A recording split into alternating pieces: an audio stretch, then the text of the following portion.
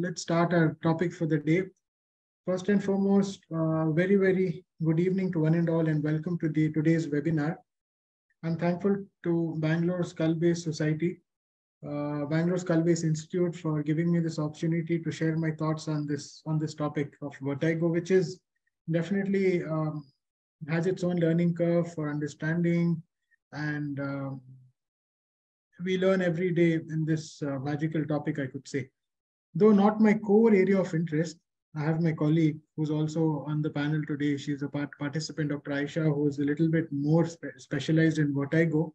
She does a lot of work on the diagnosis and the management bit, but then having an interest in otology and lateral skull base, so that also keeps me involved in the subject of vertigo. So let's begin. I am a consultant at Manipal Hospital, Bangalore. I also head the units, ENT unit at HBS Hospital and Prime Care Hospital in Bangalore. Got a team, and I have special interest in skull-based pathology, snoring and obstructive sleep apnea, and allergy and immunotherapy.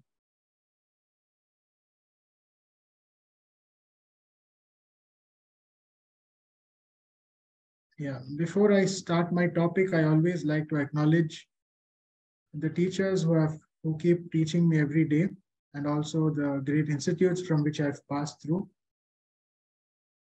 So my talk is going to be just about 10 to 15 slides. I'm going to make it very easy for you.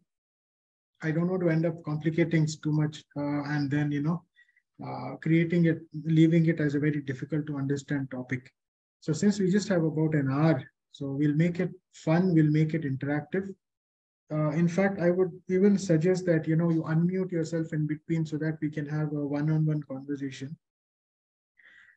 And that will make it more interactive, and we'll have more of take-home messages with us. I wouldn't want to actually look at the chat box, so feel free to unmute unless you're in a public place and you feel embarrassed to really literally do that. So my colleague here will look at the chat box and will share the question or the comment with me. But then in between, I would be asking a few questions, and I would really appreciate it if you unmute, one of you, or whoever wants to communicate can unmute, and then we can have a short conversation in between. We'll make sure that we finish it within 60 minutes, or maybe plus or minus 5 minutes. So this paper, please, this is anyway going to be recorded and it's going to go up on YouTube. But nevertheless, this is one paper which I have taken a lot of information. This was published by Belgium Group in 2016, and in fact, this is quite helpful because in vertigo, remember that before you even touch the patient, if you're interested in vertigo and you see patients with vertigo, you should spend a considerable amount of time with history, trying to understand, trying to speak to the patient and understand his background as to his symptomatology. And then the examination just completes your diagnosis. And going by my experience, more than 90%, 90 to 95% of your cases, at the end of history and examination, you actually have a diagnosis. And trust me, in vertigo, the diagnoses are few. You don't have like 100 things to differentiate between. And the medications are like hardly another few. And then there's a lot of counseling involved and exercises involved. So go through this paper, and I'm going to, this is an acronym. SO, stoned is an acronym, which means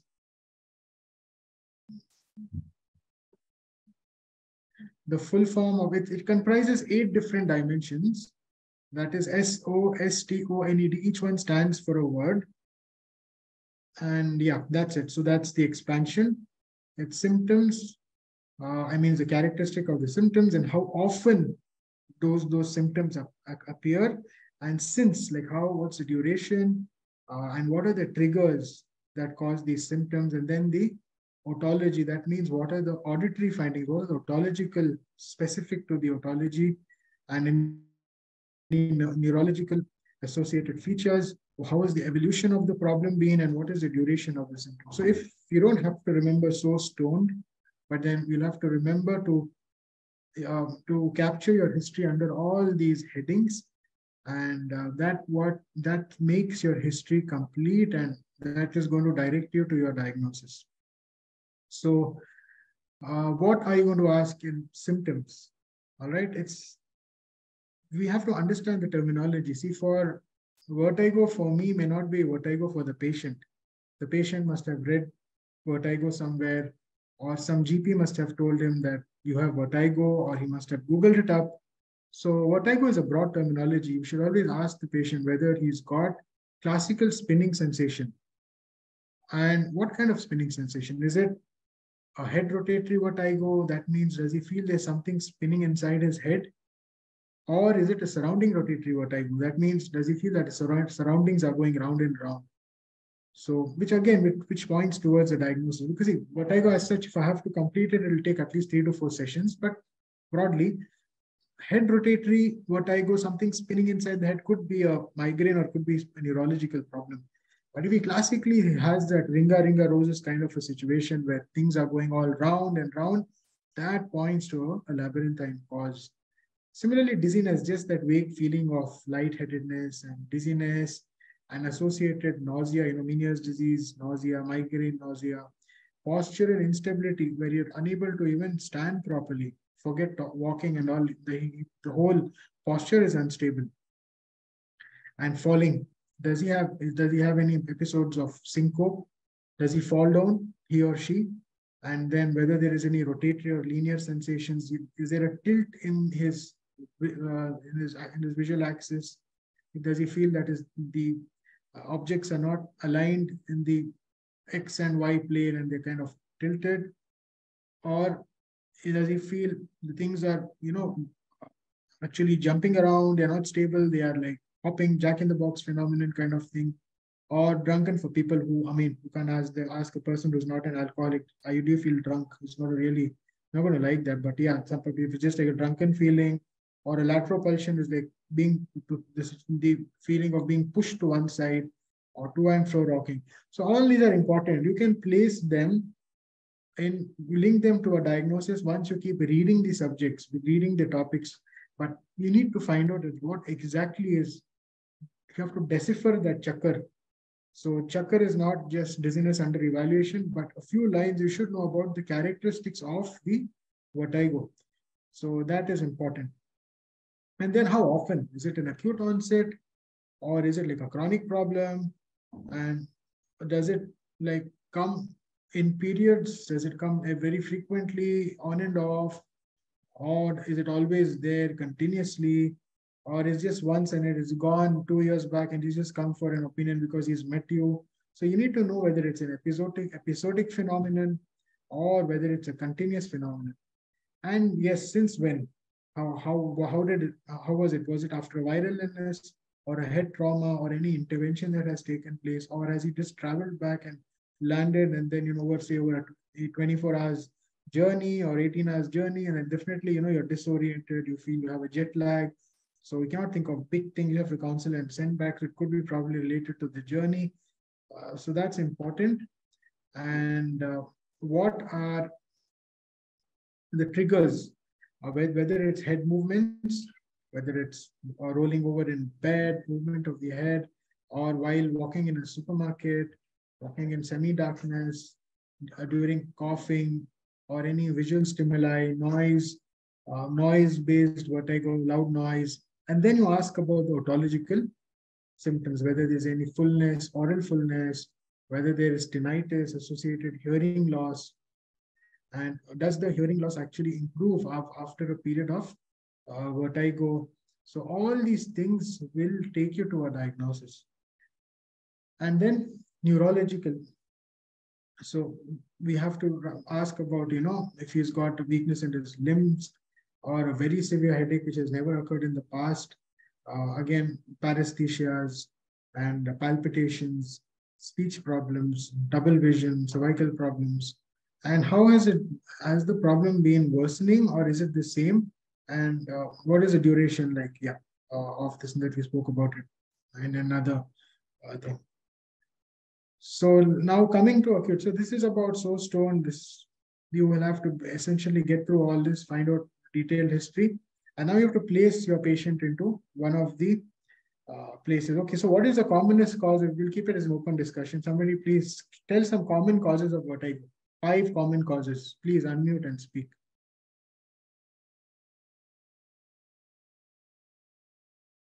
Anybody unmute, please? BPPV. Yeah, very nice. Correct. BPPV is very common. Then? Vestibular migraines. Yes, very nice. Migraine is common. Then?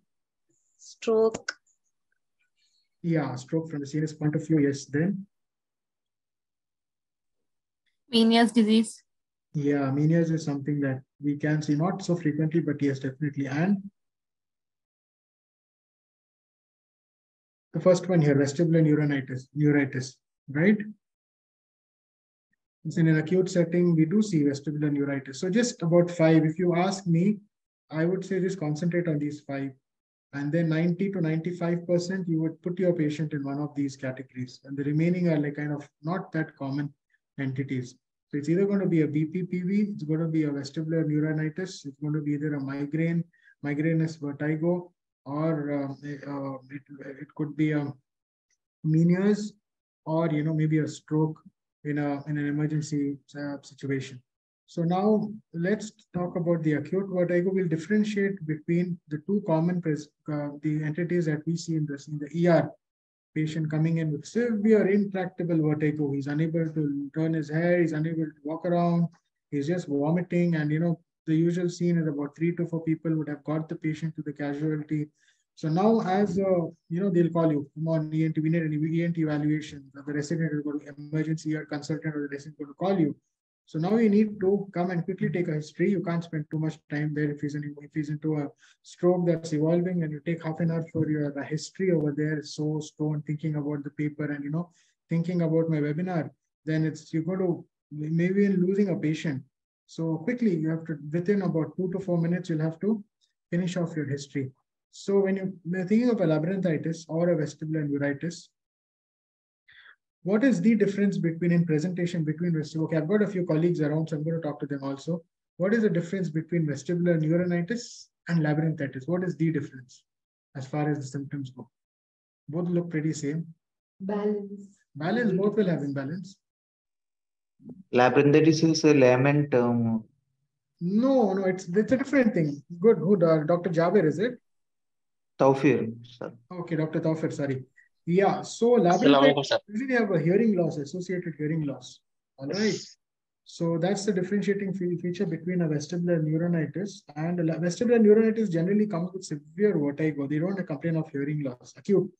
And both these could be having an ongoing viral, or some 3 days of they would have just recovered from a viral upper respiratory infection or something, and they'll come. So labyrinthitis will have one-sided hearing loss.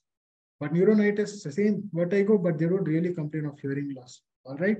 And the moment you cannot do a Dixolpike on them, because movements of the head is going to trigger, they'll just vomit on you. So make sure if you're doing anything, their stomach is empty. Otherwise, if you do too much, they're just going to puke, they're just going to throw up.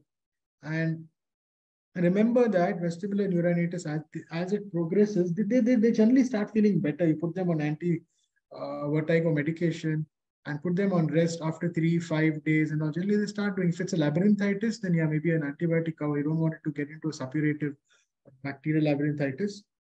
So they generally, over a period of time, they'll start becoming okay. And then stroke. All right. Now, how do you differentiate when you're going to the ER now? And what are the features that will tell you that this may be a stroke? Anybody? UMN palsy, sir. Facial deviation. Sorry? Upper motor neuron palsy, facial palsy, deviation of the lower part of the face. Yeah, that could be if you have the facial nerve involved. Yes, but cerebellar stroke. See, the commonest cause of a stroke is cerebellar lesion. How many cerebellar strokes will come with facial nerve palsy? Not many. Yeah, that's true. Yeah, that's true. So how will you see? Let me give you this is what my professor taught me once. If the patient is unable to stand without support, think of a stroke. Think of a cerebellar stroke. This person is going to be really scared to just stand, and he's going to fall on either side. He's going to show us that's called severe postural instability if there is a case of vertigo. vertigo because of a central origin. It will not be provoked at all. He just cannot stand. He'll be really, and then you go into examining. Then I'll come to that later on how to figure out. But remember, if the person is having a severe vertigo, is unable to even stand and move around, think of a central, a cerebral stroke. And then, yeah, I'm going to come to how you're going to examine the patient. So, and then, yes, history-wise, we'll have to take the history of high blood pressure and diabetes and all that predisposing factors. Now, the episodic type that we usually see in our OPDs, the acute setting usually comes to the casualty. And by the time you go, MRI would have already been done. So you would have nowadays in bigger cities. So you just have to work on your bit. But then, yes, still in tier 2 cities and probably places where they go to smaller nursing homes, you have to go there and actually you have to decide on whether to go for an imaging, or I'm going to go to another paper which will easily tell us about whether imaging is needed, or we can just send the patient home with some counseling. Now, episodic vertigo commonest is BPPV. Okay, in BPPV, the patient he gives a history of periodic vertigos, which are episodic and generally trigger with head movements. So you do a Dixalpike, you come to know, and then you have to do an Eplise to just do it. No medicines are actually needed. Only a good repositioning, and then call them back, maybe an SOS medication, call them back after a week, repeat the Dixalpike, make sure it's negative, it's positive, do it again, and then you send them home with some home-based exercises for BPPV, like Van der Rohe exercises. Then we've got Meniere's disease. Meniere's disease is slightly, it comes over a period of time. You don't get a first Meniere's disease in your clinic generally. They would have treated them for gastroenteritis. They would have treated them for various other problems, because thinking of, they would have thought that it could be a food poisoning. They would have gone to a clinic, and even the patients would say, I've had some food somewhere, and that's why I've got giddiness, I've got vomiting. So that's what Meniere's. Remember that they'll have fluctuating hearing loss. Whenever they have an episode of Meniere's disease, when they have an episode of vertigo, that time they'll complain that I get tinnitus, one-sided tinnitus, I have an oral fullness, and then I get these spells, and then I throw up, and then I'm better. My hearing actually improves. And it doesn't last like a few seconds like Meniere, like BPPV. It stays on for hours, sometimes even a day. And then, over 2 to 3 days, they start getting back to their routine. Then vestibular migraine, yeah, they'll have that classical migraine symptoms of headaches, on and off, photophobia, phonophobia, and sometimes not classical. Sometimes the patients, even with the headache symptoms, they come with only vertigo. You do all of this, and you roll out a Dixalpike, you rule out audiometry is fine. Meniere's disease, they'll have usually one-sided hearing loss. So vestibular migraine is something that we see very commonly in our practice. And then the others, like I mentioned, the vestibular paroxysmia and the superior semicircular dehiscence is something that is not very commonly seen, but yet you should know that they exist and they should be a part of your differential diagnosis. When they are non-responders, or they keep coming back to your clinic, think about that at the back of your mind. And then the chronic, again, these two entities, when you cannot place your patient anywhere, you put them into triple PD, where you have very vague symptoms. The patient says dizziness, lightheadedness. It comes on he has this chronic, he's got multiple prescriptions, he's going around meeting a lot of doctors, very phobic patient. He has sometimes even can have panic attacks. And bilateral vestibulopathy, yeah, they'll give you these symptoms of oscillopsia. They would have a trigger like an ototoxic medication or some infection, or some ongoing autoimmune disorders. So this is with the history. And then, yeah, the $1 million question that is to how to differentiate whether it's central or peripheral when a patient comes in the ER. So important. And this paper was given by a neurology group. They came about this and said that this 3-step bedside examination of the eyes is more sensitive than early MRI, because sometimes that stroke and evolution, you do an MRI, the findings would not have appeared on your MRI. But then you will be happy and saying that the MRI is normal, the radiologist was declared as normal, but then there may be an evolving stroke and you send him home and then you are in trouble. The patient would come back after 2 to 3 days with a hemiplegia, with maybe hemiparesis or hemiplegia, and or more severe CNS problems. So HINTS is head, I stands for head impulse, N stands for nystagmus, and S is Q deviation. All right. So now look at this image. You ask the patient to look into, when you're testing him, you ask him to focus on your forehead or your nose and quickly turn, a sharp turn towards one side. The patient should maintain fixation to your forehead or nose. You should give him that instruction beforehand. If he's unable to do that, he or she, when you turn him, the head and the eyeballs tend to move in that direction, and then he's trying to fix his gaze back. And think that is called a corrective saccade. Think of a unilateral vestibulopathy on that side. There's something wrong with the labyrinth on the other side. Then you can do it on the other side as well. So ideally speaking, when you jerk the head after asking the patient to fixate on your nose or your forehead, he shouldn't actually look in the direction of the head turn. His eye should remain focused on your midline. But if he's not able to do that, if he or she has got a corrective saccade, think it as a peripheral cause of vertigo. So in HINTS, if there is at least one of the following, that means a normal head impulse test or a nystagmus that changes the direction on gaze, gaze changing nystagmus, or a positive test of skew, think of a central problem. So think of maybe a stroke or a CNS lesion, any other CNS lesion. So these three things, I'm going to take you through a short video. It's available on YouTube. Now that you're all glued to the screens, I think this is going to stay in our, going to go in our long-term memory. We'll play it on full screen. Is the audible audio which? No. Okay.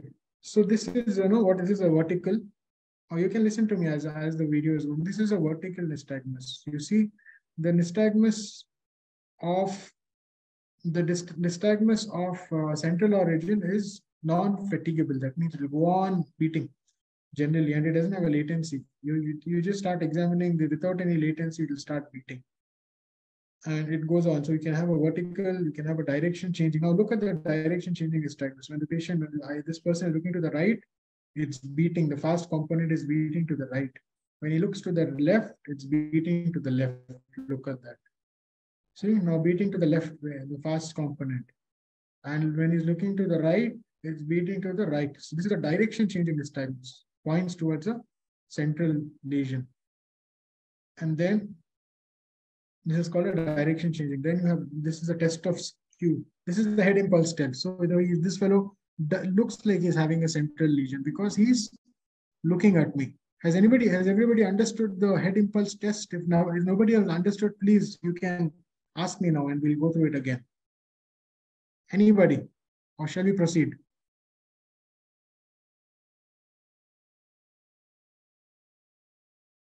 So initial part of during my training, I was finding it very difficult to understand all these things, but then it's quite simple, actually. Sorry. Again, once more. All right. So look at the head impulse test. Now this person was asked, imagine he's a patient now, and I'm going to ask him to look at my forehead or my nose. And I'm going to tell him, this person is looking at me on my screen, and I'm going to move his head towards one side.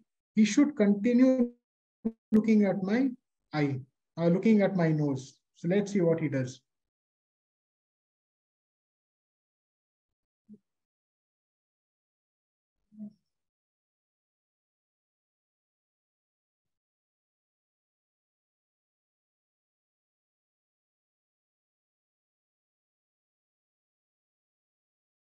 Once more, we'll ask this person to look at us once more. Okay, wait. Okay, 1 minute. Just hold on. Nystagmus, is it understood? The direction changing nystagmus. Anybody who wants me to repeat that?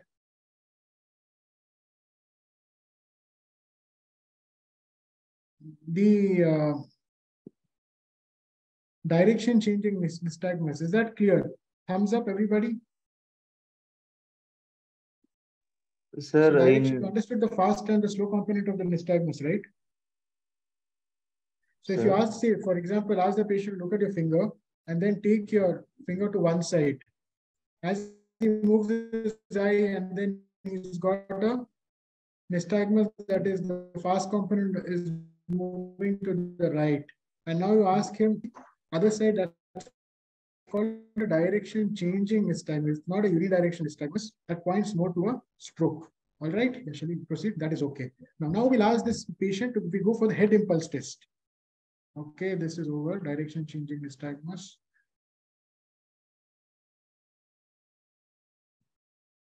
Remember, this will be non-fatigable. You go on doing it for minutes to hours. It will go on, the nystagmus. So now see this, yeah. Okay, now you guys have to interpret. Now this person, were his eyes fixed on my nose? See? Yes, thumbs up. Thumbs up, everybody. Any questions on this? So this is a normal vestibulocular reflex. Okay, so his once more for the next one. Yeah. Now, yeah. Normal. This is normal. He's looking at me. So if imagine a situation where the eyeballs continue to move with his head in that plane, that is called an abnormal HIT. This is a normal head impulse test. That means he continues to look at my forehead or my nose. When his eyeballs follow his head movement, it's called an abnormal HIT. So normal HIT, when it's abnormal, think of a peripheral lesion. Peripheral means think of a labyrinthine lesion. So normal HIT means that the labyrinths are functioning properly. It's not a labyrinth, it's not a peripheral vestibulopathy. It's a neurological problem.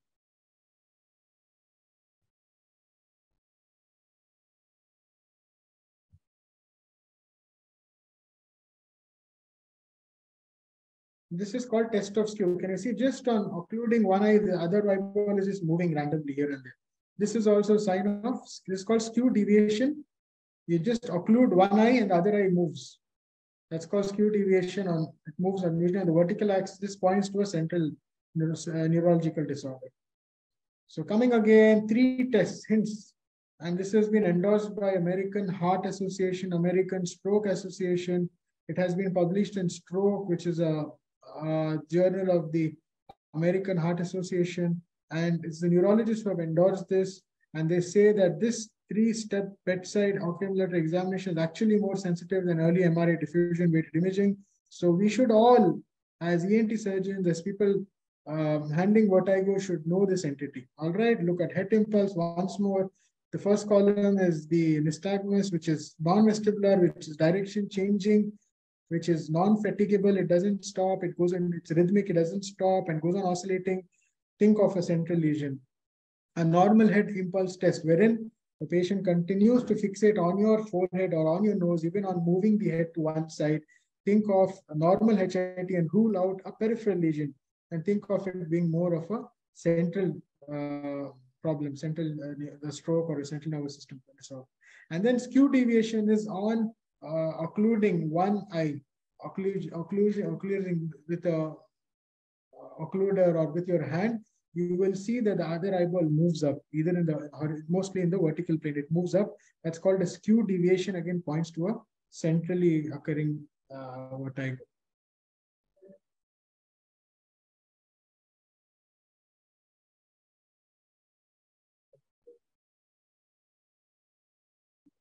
Okay, good. So that was a nice video.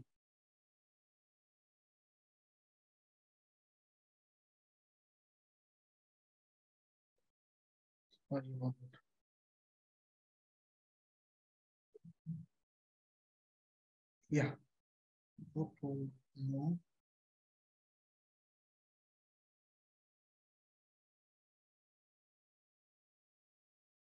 Fine.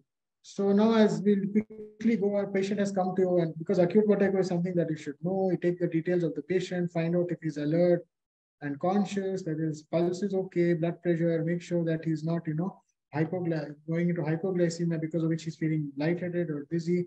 And once you do that, always do a quick examination of the cranial nerves, find out about any hyper or hypernasality. That means the palate is involved.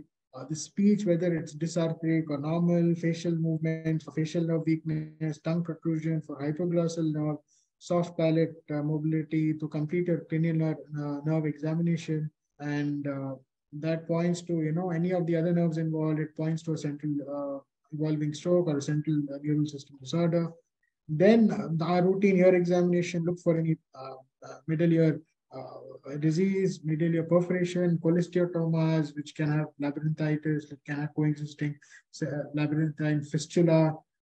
Think about, or if it's a stroke, if it's a trauma, look at hemotympanum. They can have severe labyrinthine concussion that patient can present with, after a head trauma. They can have vertigo. Now you need to rule out whether the head trauma is because of a temporal bone fracture or because of a cerebral concussion. So an examination of the ear will show you maybe hemotympanum, which will point towards maybe a temporal bone fracture. And then you can always, if it's a head injury, definitely would be on the safer side of doing an imaging and documenting that. So that's to complete your ear examination. This is something, a step beyond. You should understand what is saccades and what is pursuit. Saccades, so look at this image now. This is my patient. I've asked him to look at my fingers on each side. I've put up, say 2 sticks, and then I've asked this patient to look at my fingers not as a smooth pursuit, but as a saccade. He has to look at my left finger and then my right, left and then right. Quickly move between the fingers. That's called saccade. And a normal patient should be able to, quickly move from one finger to the other finger. If you feel that the range is full, then it's normal. Or if you feel it's limited, that he's not able to, fixate to your finger or your target, then it's limited. And whether the accuracy is hypometric, that means you ask him to look at your finger, he's just looking somewhere in between. He's not actually going till your finger. He looks straight, he looks at one finger, and then maybe he's just stopping much before the other finger. That's called hypometric. Hypometric is actually overshooting, and he's going on looking at the corner of the room. That he's overshot even your finger. So it could be hypometric or hypermetric. Similarly, vertical. Ask him to look up and down. If he's looking at the sky, and then that is like hypermetric. Or if he continues to look at you and he's trying to look up but then not reaching up to your finger, it is hypometric. That means he's not reaching your target of the finger that you have asked him to reach. So this has to be documented. And then pursuit, smooth. Now you ask the patient to follow horizontally, follow your finger horizontally, follow your finger vertically. Initially, that was like a bouncing for back and forth between 2 points. Smooth pursuit is, you have to literally, it's a dynamic test when you ask the patient to follow your finger vertically and horizontally. Now, if the range is full, it is smooth, it's called like a smooth pursuit. If it becomes like saccadic is like, the patient is actually blocking in between, like a cog wheel kind of a movement where he's not smoothly following your finger, but he's actually breaking his vision into bits and pieces. That's called a saccadic pursuit. That means it's not a smooth pursuit, it's saccadic. And then again, the vertical, it could be the smooth or saccadic. And between, they'll have a lot of nystagmus. If they have a lot of nystagmus, think of a central lesion. Now, to complete your neurological examination, you should do your sensations, fine touch, temperature, and pain. Finger nose test is, we know these things that we learn as interns about cerebellar signs. We know about asking the patient to touch your finger and his nose, his or her nose. She should be able to do that with eyes open and then with eyes closed. Dysdiadochonic akinesia is asking the patient to flip-flop his hands over the other palm, and then again open eyes, close eyes. Romberg's test is when you can ask the patient to stand up, and okay, if he's not able to do the finger nose, if he's not able to do this smoothly, then points to a cerebellar lesion. Romberg's test, the patient is able to, unable to, he's able to stand up. When the moment he closes his eyes, he's just falling off. He's just unstable. Think of a central lesion. Untenberger is, you ask the patient to march on the spot, maybe with his hands stretched forward. He consistently, he or she will move towards one side, which will point towards the labyrinthine dysfunction of that particular side. And yeah, those are the cerebellar signs. And Dix-Hallpike is something that we should all do that points towards BPPV. But in an acute setting, yeah, he will vomit. He or she will vomit because doing a Dix-Hallpike for a vestibular neuronitis patient is no. You just take a history, do the hints examination, and if you feel that the side of the labyrinth is decompensated, is undergoing an inflammation, where the head impulse test is going to be positive to one side, then you don't have to go and do a Dix-Hallpike. That patient may not come back to you again because already he doesn't want to move around. He or she is happy in the wheelchair, and you tell, no, you sit up on the bed, I'm going to put you down, turn your head towards one side. It's going to be a nightmare. For a stroke patient, obviously, when you do your hints and you feel that, it's an evolving stroke, then again, you don't have to waste time. You have to immediately get your neurology colleagues to help you out with managing the stroke. So that's about it. I think this was just an approach to Vertigo. So that means, how you approach a patient, take the history, do the basic examination, and come to your probable diagnosis. If you talk about, the management bit of it, it could probably be staged to another webinar or another session. I think we'll just have some discussion. We also have my colleague, Dr. Aisha, who specializes, in Vertigo. So she's also there, I think. Are you there, Dr. Aisha?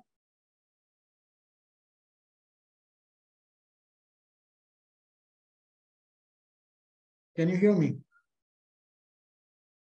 Is she there?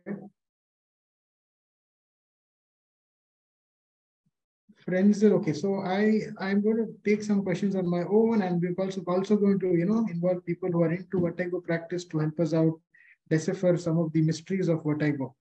So there's a question, do we always have Frenzel glasses in our PD? No, you don't need Frenzel glasses. Most of the cases, in your, as an ENT practitioner who sees a variety of disorders, you can pick up the Vertigo, especially for the BPPV. You can see the torsional, you see a nystagmus which has latency, which is fatigable. So that in most cases you can pick it up. But in cases, when you have when the patient is already on anti-vertigo medicines, where his stays, he's on something for 5 days, for 10 days, or sometimes we see people with BPP coming with months of so and so drugs. So those you may not be able to pick up the nystagmus. So the Frenzel glasses will help you magnify that, or even a VNG goggle, that will also pick up the subtle nystagmus, which is not picked up by the bare eye. Yeah. So any more questions?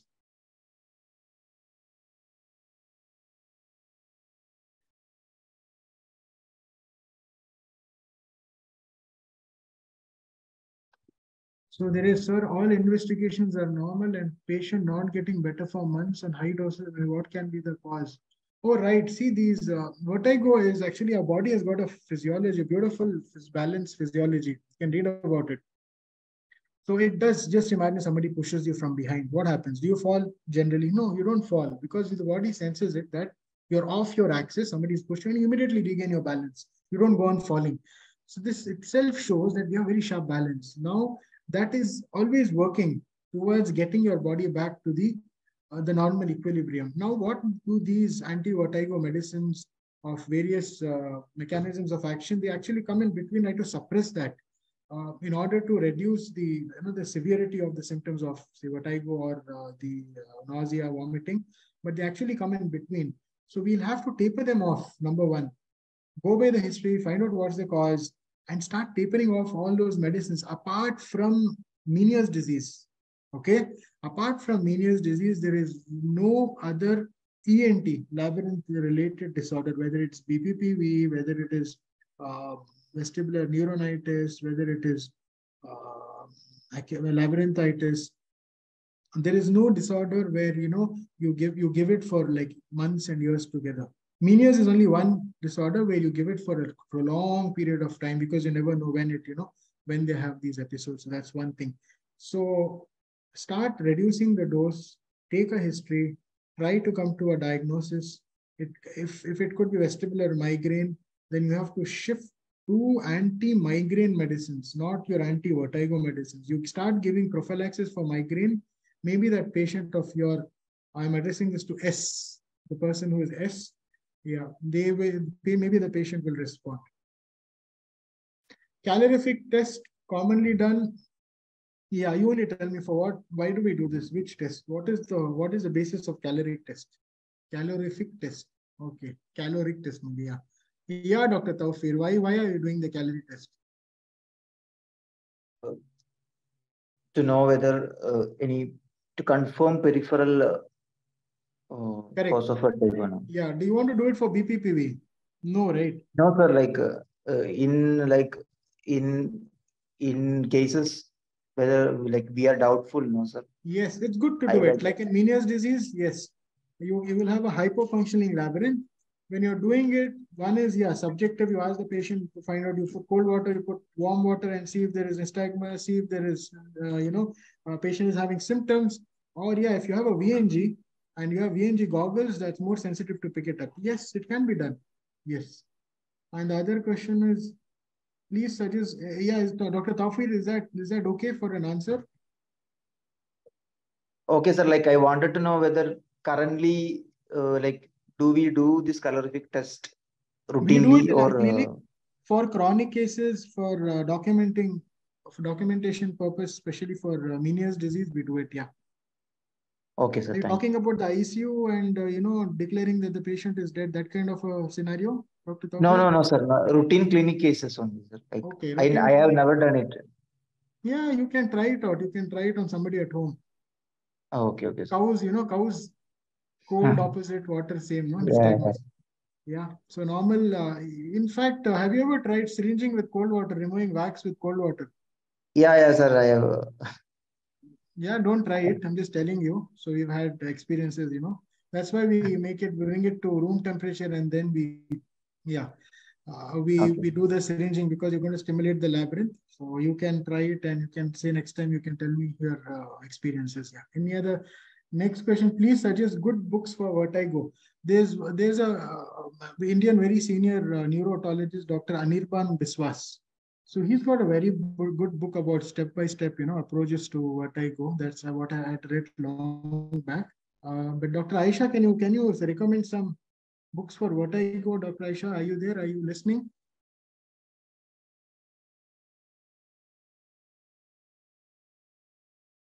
I think she's kind of busy, but yeah. Maybe you can pinch me. That's my WhatsApp number, and I'll try to look at some books. That one is Anirban Biswas. He's a very famous neurologist in the country. Right? He's in West Bengal. A lot of his students are there who are here and total into vertigo. So his books are quite good. And there are a lot of certificate courses now. Once you finish your PG, if you're interested in vertigo, rather than see this is something, if you sit down and read at home, it's going to be very complicated, vertigo. So spending time with somebody who is into vertigo, even 1 or 2 days, that gives you a lot of insight about the subject and practical take-home messages, because this is a subject where you can't read and you cannot understand much with only books. Practically, you have to actually ask questions and see some patients.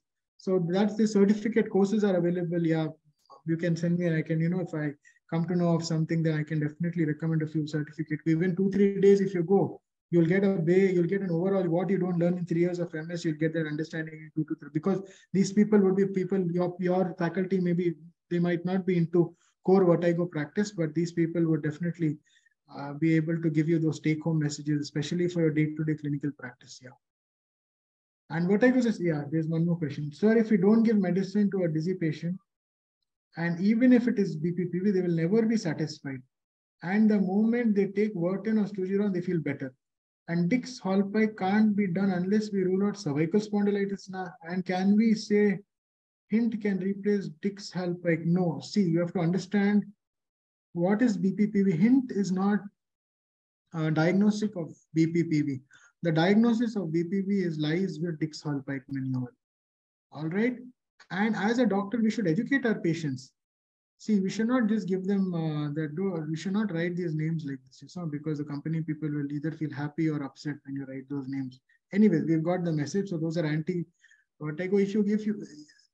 You have to fix the problem. That is, you're just trying to suppress the symptom with vertigo or the fixing the problem is doing by doing an Epley's maneuver.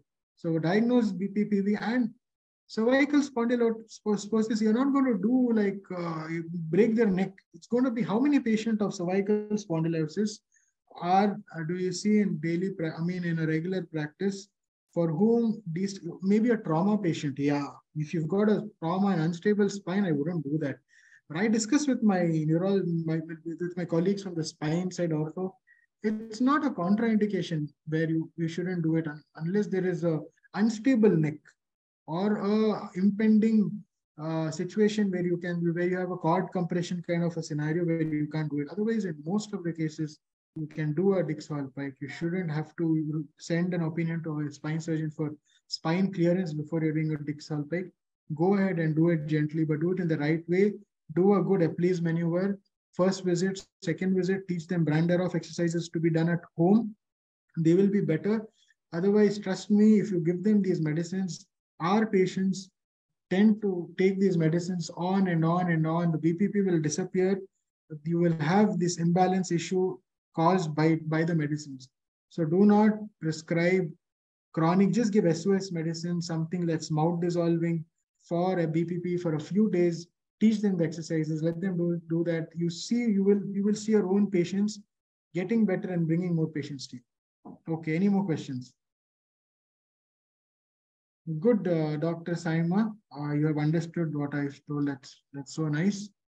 Yeah. Any more quick questions? We still have about 10 minutes. Morning, sir. Yes. Sir, sorry, sir. I joined in very late. I'm not sure whether you have covered this topic, but I have a clinical-based question. One minute. Let me just raise my volume. Somehow I feel I'm not able to hear the. Okay, can you repeat your question? Yeah. So my question is that in a patient who is having a dizziness, and the patient is actually having dizziness for which lasts for um, a few minutes, and it is positional. And when I did a Dix-Hallpike, it was negative. But when I made the patient to sit, I could see the dizziness and as well as the torsional nystagmus. So, how to diagnose this case? What exactly, which canal will it be? See, you will have to lasting for minutes. You said because generally BPPV will not last. I mean, like you can say 15 to 20 seconds or maybe 30 seconds. All right. So And, ongoing. Yeah. And the patient was having dizziness as well as nystagmus while making the patient sit from the Dix-Hallpike position.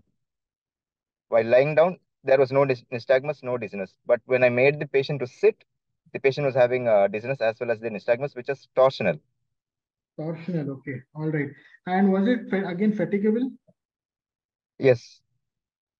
Fatigable. And was it unidirectional? Yeah, it was unidirectional. Okay. Fine. So, Dr. Aisha, do you have any inputs about this case?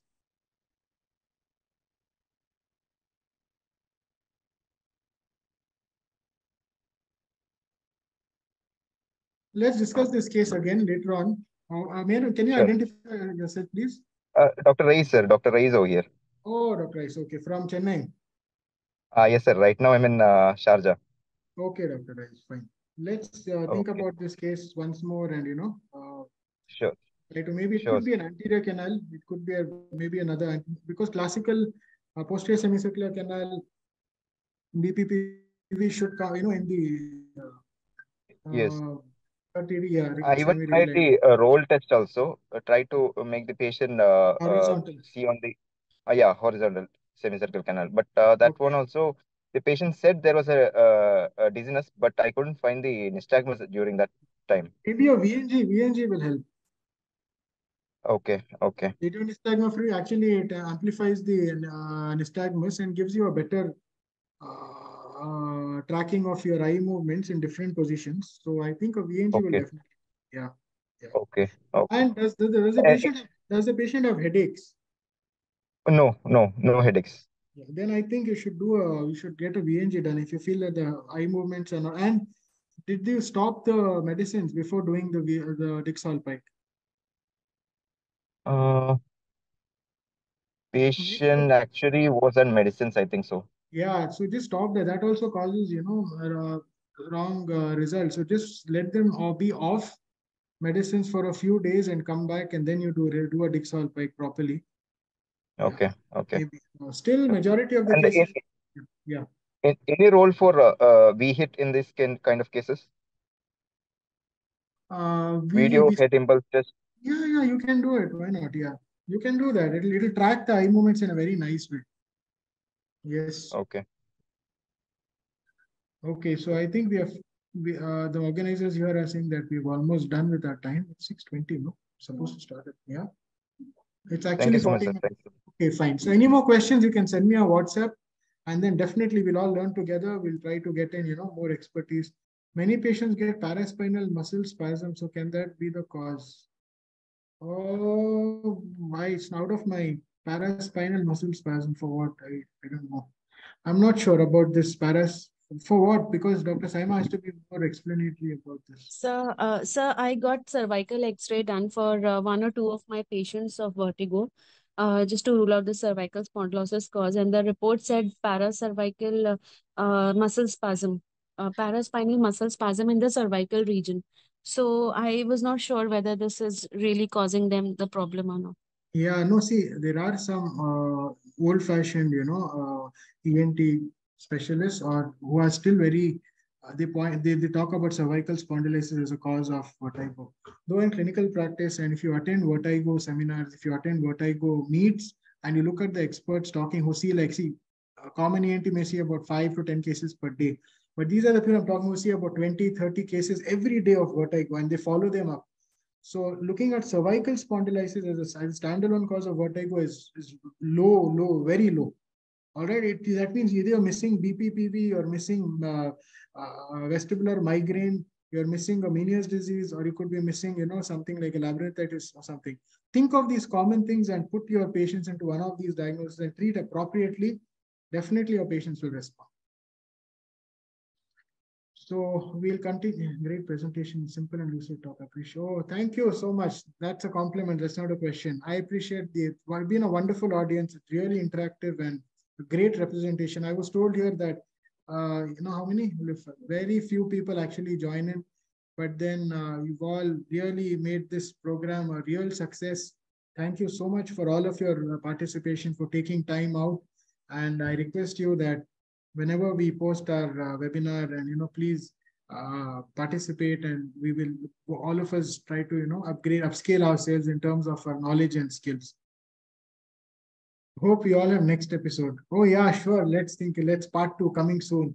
Yeah, let's work on that. Thank you so much.